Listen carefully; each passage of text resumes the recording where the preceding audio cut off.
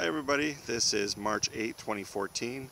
I'm Rob and there is our sailboat Goshawk. She's a 43-foot Bruce Roberts ketch and we're in the middle of some renovations to get her ready for blue water somewhere down the line, but right now we're just trying to turn her into a sailing vessel. She needs quite a bit of work still. The winter's been taken up mostly by doing inside work, cabinetry, upgrades of systems and that kind of thing. But like I said, it's a long-term goal. But right now, just figured to give a quick update. It's been a month or two since my last little video blog thing, and just figured I'd let people know how we're doing. Well, we had a thaw a couple of weeks ago. That was nice for a couple of days. They were into the above zero or above freezing mark for all those in the U.S. And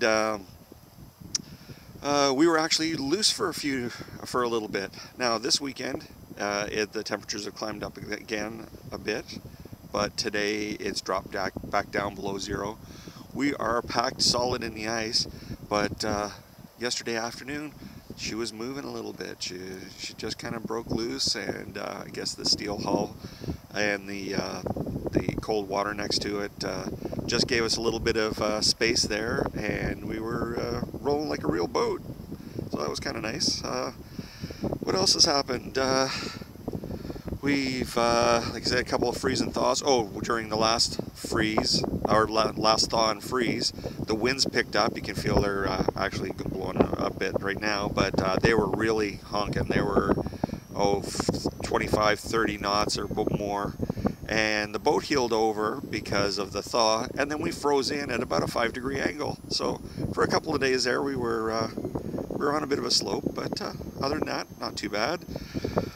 What else? Oh yeah, I guess the ice has done a fair bit of damage to the paint on the bottom. I don't know if you can see that from here, but I was hoping not to haul out this year, but I think we're going to have to haul out just to refresh the paint around the water line and do the stripe again, which is a bit of a pain. That's a couple of weeks that I didn't really want to deal with, but hey, what can you do?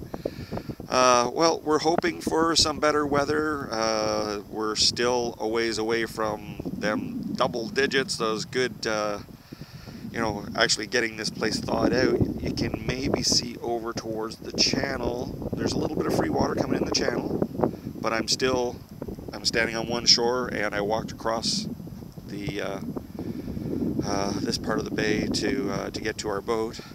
So it's still solid here. It's still 15, 18 inches thick at least. But last weekend somebody tried to drive their car across over there, and like I said, you can see where the water was coming through. Well, that's the channel coming out of Lake Ontario, and the water never really freezes too thick over there, and I guess she had no idea, wasn't familiar with the area, and ended up dropping her car into it, and it was dangerous. It was scary. She could have lost her life and the life of her couple of kids that were on board or in the car with her. But a couple of ice fishermen came to her rescue, and so all is well. Except she's going to have a hell of a bill to haul that car out in the spring, because she's liable for that. But I don't know if you can see, there's somebody over there parasailing or paraskiing or whatever you want to call it. They have dirt bikes out there. They've got ice fishing huts. People will drive their cars on the far side of the bay to do ice fishing, but you got to know where these channels open up, and just be smart about that kind of thing. Like I said, over here we do have a bit of a channel that goes underneath the bridge over here, and I suspect that's the reason why we can see this little bit of a fissure in the ice here. Although, like I said, it's still really thick, but there is some movement underneath there, so probably this will be the last time that I'm going to be walking across this thing. But anyways, that's about it. That's about all I've got to say. But we're doing well. All systems are go. Doing some inside cabinetry work. Hopefully the galley will be done in the next day or so, so that's going to be nice.